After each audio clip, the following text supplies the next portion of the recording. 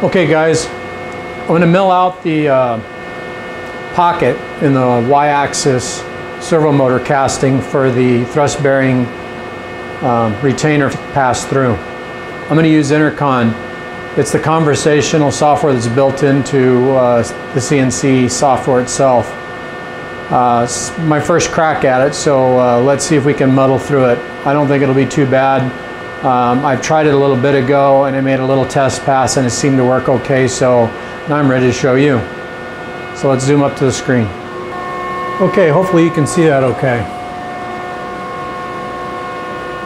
So we want to go into CAM, which is F5. And then we want to go ICN, that's Intercon. Let's start a new one. So new, and we're going to call it Y-axis flange pocket. We'll accept that. And programmer me. And we can say Supermax Y-axis thrust bearing. And we'll just call it that. We're using inches, July 4th the date. We'll accept that. Okay, so the first thing we got to do is we've got to pick a tool. So F4. And we're going to use tool number 4. It's a 1/2 inch end mill. Hit enter. And our position is X0, Y0. I centered on the bore that we're going to be milling out.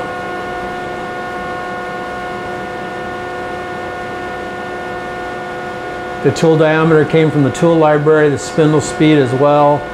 It's 2000 RPM. Spindle direction, we want it clockwise. And actual tool change, we're not using coolant, so we'll accept that. So we got to pick the tool first. Okay, the next thing we're going to do is a cycle. And we're going to do a circular pocket. And we're centered on X0, Y0. There's a help screen on the left to tell you what we're doing. Surface height, you can see it's highlighted here. So it's the surface height of the part. There's nothing in the way, so we'll just go with 0. I've measured the diameter of the pocket that we need, and it's 2.765. 2.765. Clean out, we don't need to clean it out because a lot of it's already gone. Otherwise it would just start in the middle and work its way out. So we'll say no to the clean out. The depth we're going to go to 500 thousandths. Let's go in 100 thousandths per pass. Let's do a plunge rate of 20. Whoops. Gotta get down the right line here. Plunge rate of 20. And we'll let it ramp in. Plunge angle is 45. Conventional, rough cut. Step over 300 thousandths. Let's just run 20 inches a minute. And the finish pass is climb. Let's leave 20 thousandths.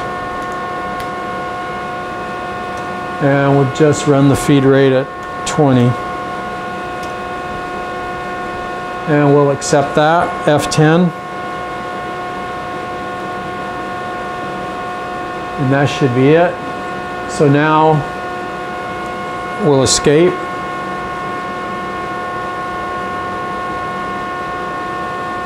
And let's graph it, F8. You can see it starts in the middle, goes out, and makes its cut, sweeps around, and it'll do that in 5 passes. Okay. We'll escape. Now we need to post it. Post the G code. Successful. All right, let's run it and see how it goes.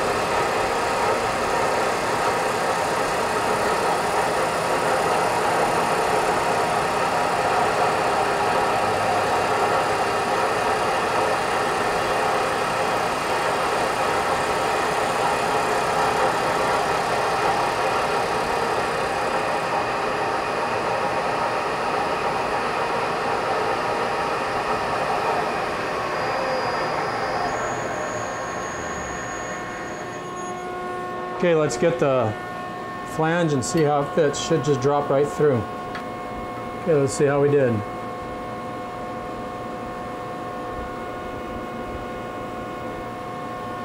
Looks good. Thought I'd give you a short clip of the Y-axis servo motor housing in place and the bearing pocket flange that I machined. It fit really good. The fit of the housing over that flange was just a light slip fit. It's not loose, works great. All I got to do is get some 1/4-28 Allen head screws for that. But looks like the repair is going to work out. I've got a new motor to stick on here, and I'm waiting on a pulley for the motor, and then I'll put the pulley that drives the ball screw on, and I think I'll have enough play because of course I did lose a little bit. Here you can see the flange sandwiched between the knee and the motor housing, so I lost that a little bit, but I think I have plenty on the ball screw, and I think it's going to work out okay. So I'm pretty proud of the way it turns out. It looks pretty good, and hopefully it's another step in getting the mechanicals ready on this Supermax YCM40 and ready for a new control. I decided to go with an all-in-one DC because I got another DC brush servo. I'm going to work with DMM Technologies on another project, and there's a quick sneak peek. It's an Omni-turn slide, and it's going to go on this orphaned Victor toolroom lathe, and more on that in a future series of videos. But anyway, so that's where we're at, and I can call this part of the project just about done, and it should work out just fine.